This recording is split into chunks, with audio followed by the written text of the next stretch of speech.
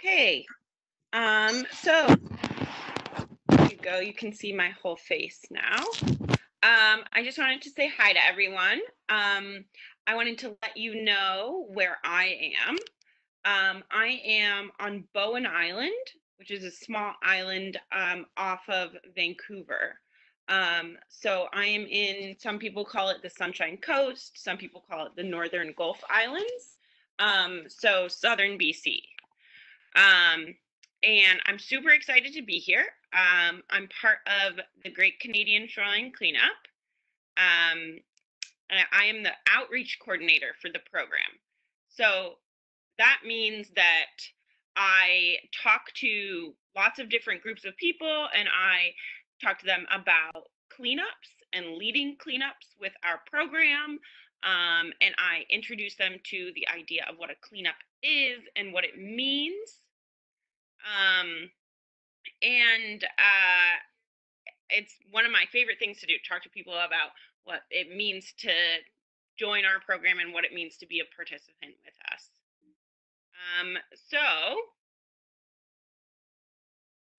I just wanted to say quickly before we kind of dive into things that all upcoming cleanups need to be canceled or postponed due to COVID-19. At this time, we can't guarantee the safety of our participants, and we can't guarantee the safety of our volunteers, and it's just not possible for us to lead cleanups right now. And we're really sorry about that, but we'll keep everybody updated as to when it is possible to lead cleanups again, because we are really excited for that. But today I'm going to talk about youth, about kids, about you guys, about what it means for you to be a part of our program and what it means for you to be a citizen scientist and what that word even is. But first, I'm going to go back and I'm going to start and talk about the two ways that our program normally works. So normally, you can either lead a cleanup, so that means that you go and you get a couple of your friends or your siblings or a teacher or anyone you want, or even just yourself, and you head down to your local shoreline. And your shoreline can actually be anywhere. So your shoreline doesn't necessarily need to be on a beach. It could be a backyard, it could be a school, because everywhere is actually part of our whole watershed, and all our oceans, rivers, all of our different biomes are connected. So it doesn't need to be at a specific beach, something that looks like what you think of when you hear shoreline. So normally you can either lead a cleanup or you can join someone else's cleanup. We've got maps on our website where you log in and you go and you look around, you pan around, you drag the map around, and you see what cleanups are happening where and the different ways that you can join them, either as a participant or a leader. But what we're talking about today is citizen scientists. So what is a citizen scientist? Who is a citizen scientist? And what that word even means. So we're going to start with what it means. So citizen is anyone, literally anyone. And sometimes people use the word community instead of citizen, and community sometimes makes more sense depending on what you're talking about. So a community scientist might be someone who's participating in a project, like a local project near your house, something like that. And it means the same thing as citizen here. And then scientist. And a scientist is someone who does research, who collects data. That's also a super broad term. So put them together, and it's an everyday person, so anyone who collects data, who does research. So when you're talking about shoreline cleanup, anyone is a citizen scientist, anyone who participates.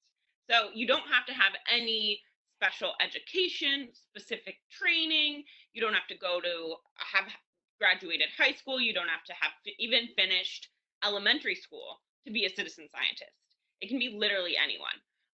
And kids are one of the most important groups of citizen scientists for shoreline cleanup.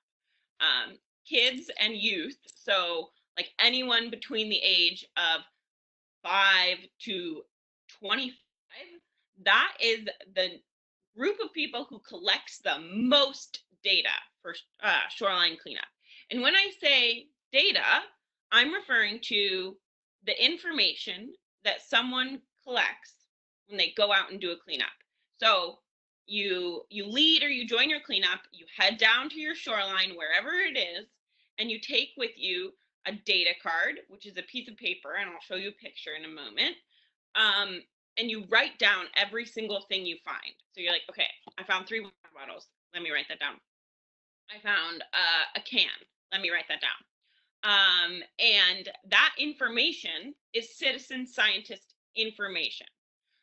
So by collecting that data, you are a citizen scientist. And kids, like I said, are the most important group. So they do the most cleanups out of anyone. We have lots of people who do them with their office or their workplace, like your parents or anybody. But kids do way more. So this is the litter data card, and you can kind of, all of the items on there are pretty basic. They're items that you know, that you already see. They're not confusing items. You don't need to study this to learn how to use it. All you do is you take this with you and you do a little check for every item you find. And you put it on a clipboard. Just by using that, you become a citizen scientist. So, like I said, citizen scientists, they find a lot of stuff that you already know about. They don't find anything that is like super complex. They're not taking samples of soil, or they're not digging. They're just picking stuff up right off the ground. And this is what that stuff looks like. So this is what we sometimes call a flat lay of the findings from one specific cleanup. So this stuff includes rat butts, bottle caps, hair ties, lighters, and then some building materials, pieces of plastic. So this is stuff that's found everywhere in the world, and that you might find in your kitchen trash can, but that people have left outside. So we call that recreational litter. So when people are doing a recreation, like when they're recreating outside, they're hanging out with their friends, they're sitting having a coffee, they leave these things behind. This is another picture. So this stuff, you see a couple of different items. You see a fishing rod, some kids' toys, parts of shoes. So the people who collected this stuff, they were citizen scientists and they were kids. And this information is super, super important to us. This girl is also a citizen scientist. So this type of information we use, we compile it, we count it all up, we submit it. So you take all your data on your data card and you give it to us, and then we give it to other groups around the world who are curious about the litter that we find in Canada specifically.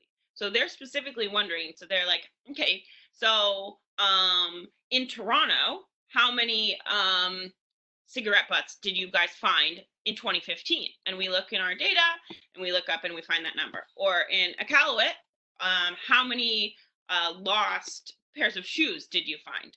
And then people will give us their requests for information and we give them the data. Another thing that we often find a lot of is building materials and construction materials. So generally stuff that shouldn't be on the shoreline, that's not recreational litter. So it's not something that somebody left there after hanging out. This is something that might have washed away from a big construction site, or was part of a dump. So that sort of thing. So not just recreational litter. And these things are a little bit harder to pick up. They can often be bigger, more cumbersome, and sometimes they'll have been embedded into the environment and they're a little bit difficult to remove. So that's removing that stuff is also citizen science, but it's just a tiny bit more difficult. So I want to talk about some of the really big accomplishments that our citizen scientists, who are youth, have accomplished. So since our program has been around, citizen scientists have walked along more than 44,000 kilometers of Canadian shoreline. So they went out there with their friends, with their teachers, with their parents and families, and they collected litter data from 44,000 kilometers of shoreline. And like I said, that could be a beach, or that could be any type of watershed, or even their backyard. So sometimes people will go around their backyard or around their house or down their street, and that counts as kilometers of shoreline. So one of the things that you probably heard about a lot is tiny plastic and foam pieces. So these are, this is a photo of little pieces of foam and microplastics, and then some larger plastics.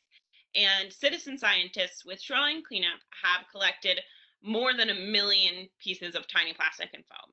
And once we're able to do cleanups again, hopefully more of you are able to collect more of these things, because we only even started collecting this type of stuff a couple of years ago. Our program's been around for a really long time, but we didn't think very much about the small pieces. We didn't know about them until a couple of years ago. So we've collected 1 million tiny plastic and foam pieces, but that's only since 2016, whereas a lot of the other stuff we started collecting data on in the 90s. So there's a lot of potential. And then this is one of my favorites. Since the 90s, we've collected 5.5 million cigarette butts from around Canada. So that is an easy one. We sometimes call that low-hanging fruit. That's one where you can just go a lot of the time in parks or a common place where people hang out outside. You will see just piles of cigarette butts underneath benches or out anywhere. And they're made of something called cellulose acetate, which is not paper, even though they look like paper.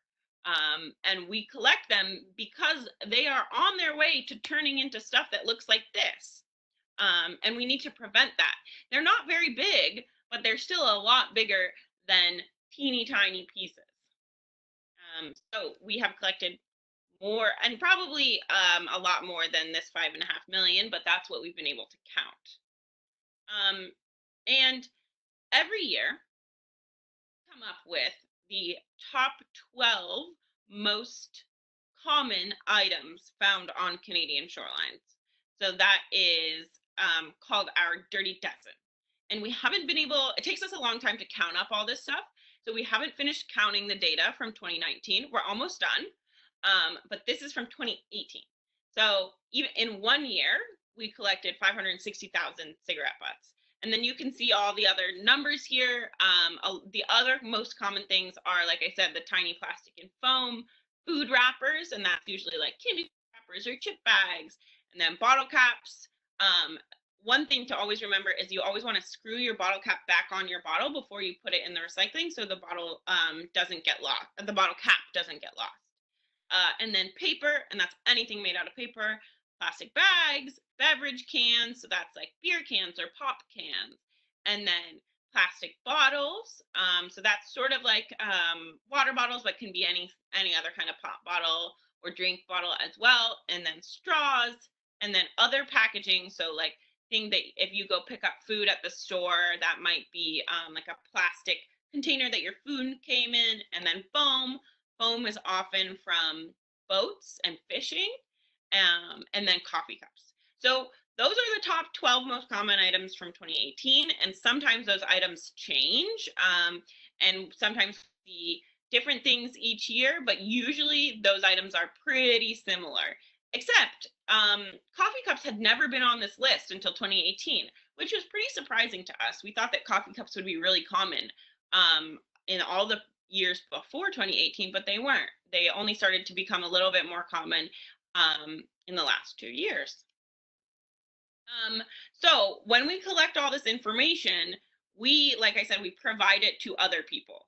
So we contribute to international databases. So there's a group called the Ocean Conservancy, which collects litter data from all around the world. And they contribute that to different research efforts, different cities or municipalities. So a municipality is like a city or a town. The government of that town will ask for our litter data. And then you can also use that information to make changes in your own life. So you see different pieces of litter right around your house. You go, okay, well, maybe I'm contributing to this problem in certain ways. So here's how I change. And it's really helpful to talk to your school or your family about the things that you find during your cleanup. And then my favorite part, and then I think we might have some questions about this, is unusual items. So every now and then we find some weird stuff during cleanups. Sure, we find all the regular trash that you already know about, but sometimes we will find some pretty crazy stuff. So we found ski-doos, a polar bear skin, hundreds and hundreds of pairs of shoes, and coconuts. So many coconuts everywhere all the time, which is so weird because that doesn't make any sense. We're in Canada. There's nowhere. Why? And then we found a box of worms once and a Purple Rain cassette. Nobody's used cassettes since the 90s. Somebody lost their Invisalign braces, and then we found things like stuffed animals and plastic toys, all sorts of things. So we also keep track of these because these are interesting and they're kind of cool to see. So you find all your regular items, but what else do you find? Anything weird, anything odd, anything out of the ordinary, because we want to keep track of that as well. So right now we can't do cleanups, and we're really bummed about that, but it's for the best. We need to make sure that our volunteers are as safe as possible. So one of the things you can do that is also considered citizen science is you can lead a waste audit at home. So in about a week, I can send all of you the information on how to do that.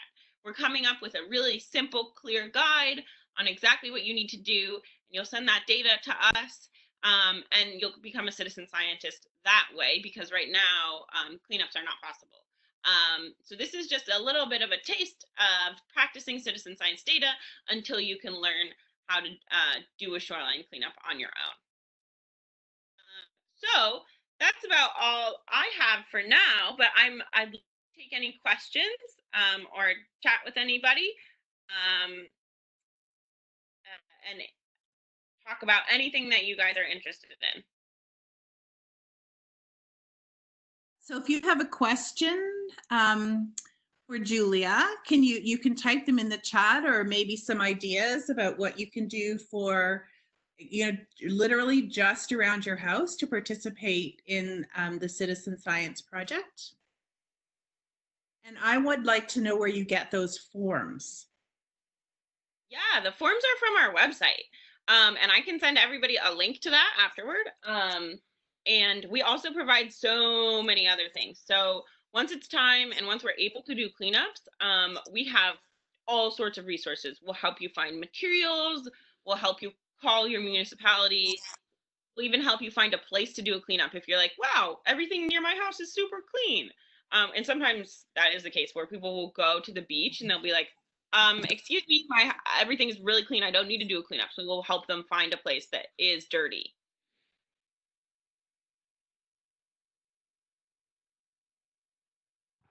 And yeah, you can definitely, like I said, you can definitely lead a cleanup that's not at a beach.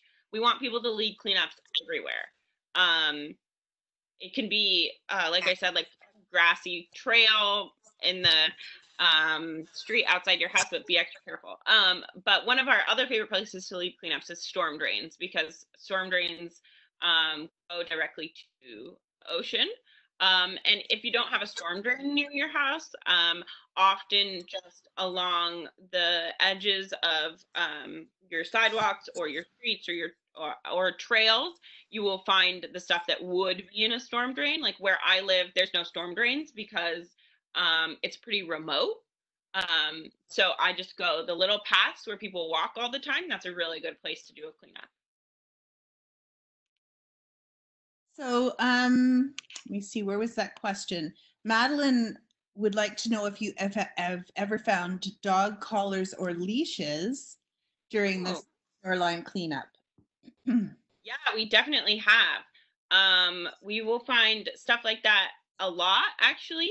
So like pet toys, that stuff we try to return to the city or to if we have it, because like sometimes a dog collar will have a phone number on it. We'll call the phone number and say, "Hey, we found this."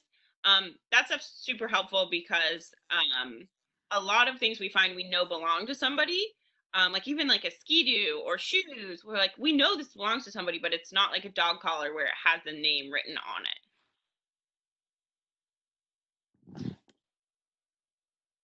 it. It looks like Carrie is wondering if we've ever found a dead animal.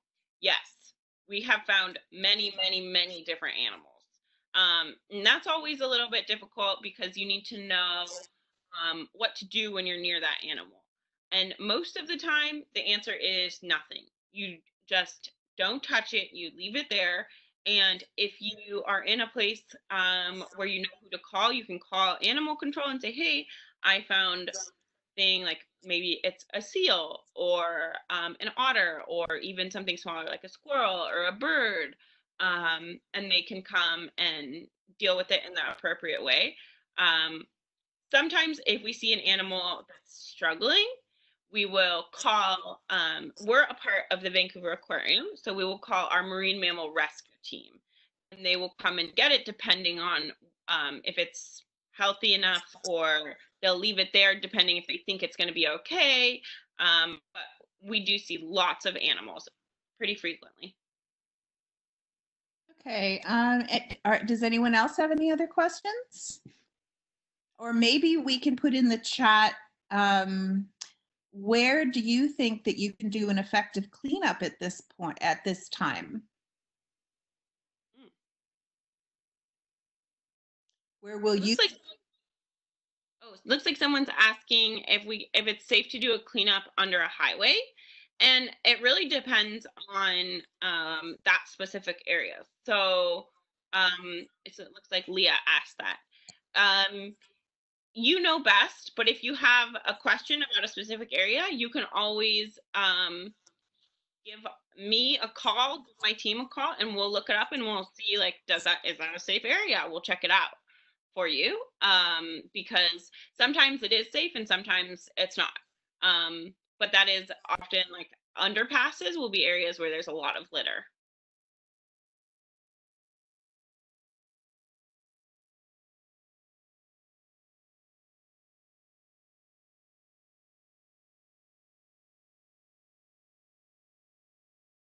It looks like Carrie's also wondering if we've ever found any bones. Yes, we find bones all the time. So same thing with animals. I found even last week I was just going for a walk and I ended up picking up some trash and then I saw some bones and I think they were probably like a squirrel or a bird, something really light. But yeah, we see bones all the time.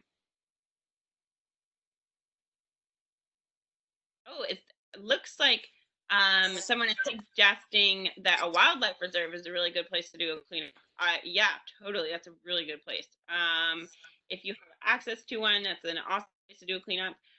There's not one near my house, but I would love to do a cleanup on a wildlife reserve. It'd be awesome. And Madeline would like to know, this is a really good, really good question. What do you do with if you find needles or something that's not legal? Yeah, so that's a great question. It depends where you are. So depending on what city or area of BC or the country that you're in, but we can help you with that. So before your cleanup, when you register on our website, there's actually specific information about how to dispose of needles in the area that you're already in the area where you live. So we already have that information for most of the country. And sometimes the information is different for each different area. So I can't answer that specifically, but normally the answer is don't touch it, leave it there. And then you will call a number and say, hey, I found a needle in this place, and someone else will come and pick it up. If you are trained in picking up what's called sharps. Me and my team are all trained in picking those things up. So we carry with us a needle safety bin, and then we pick them up when we're at cleanups. But that's a really good question. Have you ever found a lost pet while you are doing a shoreline cleanup? Oh, I have not, but other people have. Yeah, people have found. There was a story of someone who found a dog when they were doing a cleanup on a trail in Ontario, and then they were able to return it to its owner, which was really happy.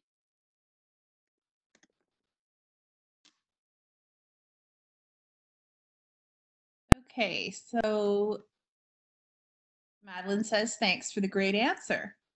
Yeah, of course, Madeline.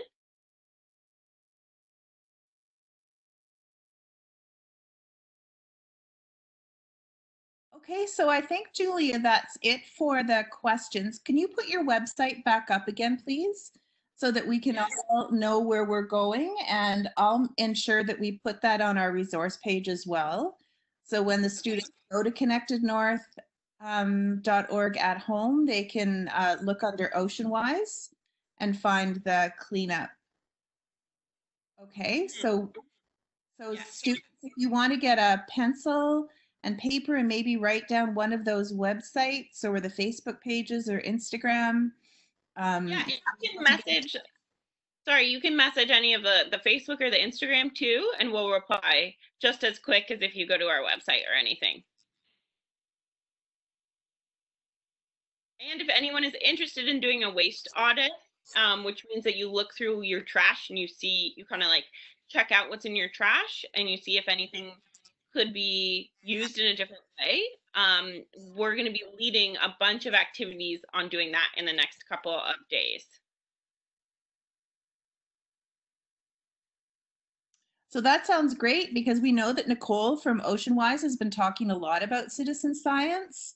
So this is a way that the students can get involved at home and also be participating and creating a bigger impact on the planet by doing some simple just cleanup around their house and this, and carefully near drains near their home.